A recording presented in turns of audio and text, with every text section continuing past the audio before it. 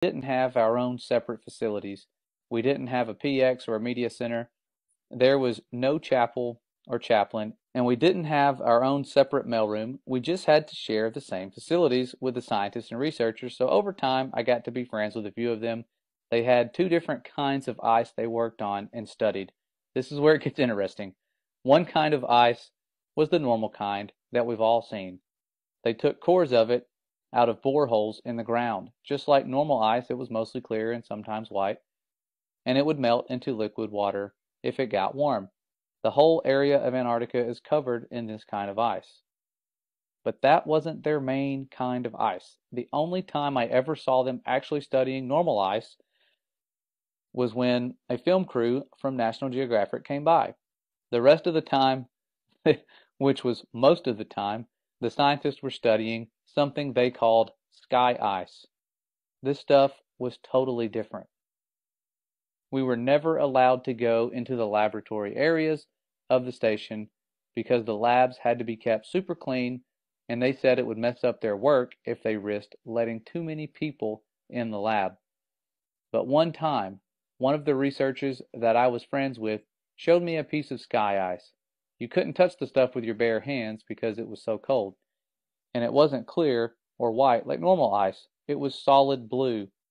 He said that's why they call it sky ice, because it was the exact same color as the sky. We had to wear thick, heavy going outside gloves to handle it. The stuff was so cold, it would instantly freeze your skin if you touched it. I don't remember what the temperature he said it was, but it was something like hundreds of degrees below zero, way colder than the normal ice that was outside. He had to carry it in a metal bottle that was kind of like a thermos. He let me play with the piece of it for a while. It felt lighter than a piece of normal ice of the same size, like it wasn't very heavy at all. It almost felt like you could throw it up in the air and it would just float back down. But I didn't try that. And it was also a little flexible when I tried to bend it. It didn't break like normal ice would. And even for a small piece, you could see through it. It was solid blue right from the surface. And here's the really weird part. It didn't melt into water. When it got warm, because we had it inside, it just started to shrink. It got smaller and smaller, but my glove never got wet. And there was no water on the floor. The stuff just turned into thin air when it got warm and vaporized. He said that was the reason why they had to study the stuff right there in Antarctica. You couldn't take the sky ice back to America to study it because it was almost impossible to keep it cold enough during transit. And then they shared a verse right here where it says, "And above the firmament that was over their heads was the likeness of a throne, as the appearance of a sapphire stone. And upon the likeness of the throne was the likeness as the appearance of a man above upon it." And then we continue off where it says it would always vaporize into air, and you'd have nothing left when you got back to the US, he said. Russian scientists had discovered the same problem when they tried to take the ice back to Russia. So that was why they all had research stations in Antarctica. After maybe 15 minutes of handling the piece of sky ice, it was almost completely gone. Just a tiny little bit was left, and my glove was dry the whole time. I'd never seen anything like it before or since, and that's unusual because I've always had an interest in scientific things. I think that's even why I got selected to go to Antarctica, because a big part of the interview was about science and what I believed about things. So I really thought it was cool to see something I'd never heard of before. The whole time I was at McMurdo, I heard people talking about the wall, like that was a special place. It's pretty common to find ice walls and ice cliffs all over Antarctica. The whole place is ice, but it's all just normal white or clear ice. So I asked my friend where they get the sky ice from, and he said it comes from the wall. I don't remember exactly how he described it, but apparently there's a huge wall of sky ice in Antarctica. He said it was hundreds of miles inland from the coast. I never got to see it myself because I was only stationed to McMurdo. I didn't get to go out on expeditions. He said it was the biggest natural structure in the world. Imagine that. He said that in the 1960s, the U.S. Army had a plan to bore a tunnel into the wall. but they didn't have a boring machine that could handle the super cold temperatures. So they had a whole testing project in Greenland where they developed ice tunnels and invented new boring machines that could operate in super cold temperatures. So this was back when they were going into forming NASA and all the other things that were kind of strange, the Antarctic Treaty, around that time, pretty close to it. And he says, like they did this whole big thing in Greenland for just practice. So it was like they were practicing to bore into the sky ice. I'm not an expert on that, but that's just what he told me. Then, once they had the new boring machine figured out, they brought it to the ice wall, or to the wall in Antarctica.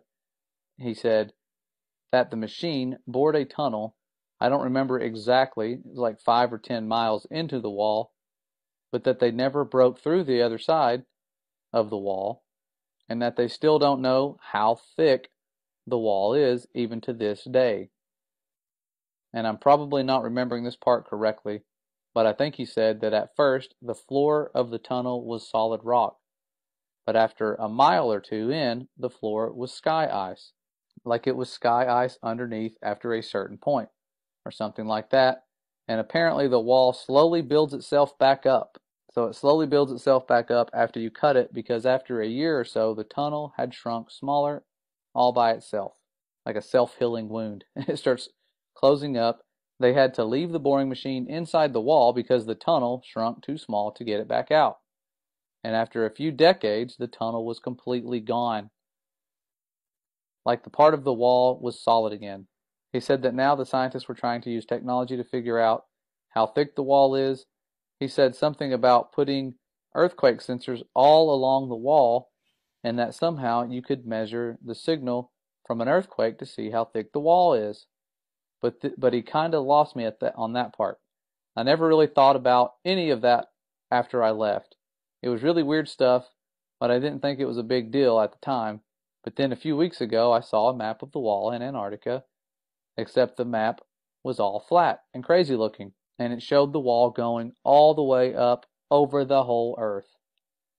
So since then, I've been trying to learn more about the sky ice that I saw and the wall that I heard about, but I can't find anything at all. So now I'm really wondering if there could be a connection here. And that's how I found this group. So I hope that maybe some part of my experience will help someone figure something out. Well, thankful to that person. If they were telling the truth, that is some very interesting information given what we know surrounds us. We know that the firmament's not just made out of ice. It's something special. That could just be something near the foundation to prevent you from going all the way to it. The Father's design is very complex, and he has foreknowledge. He knows what mankind's going to try to do.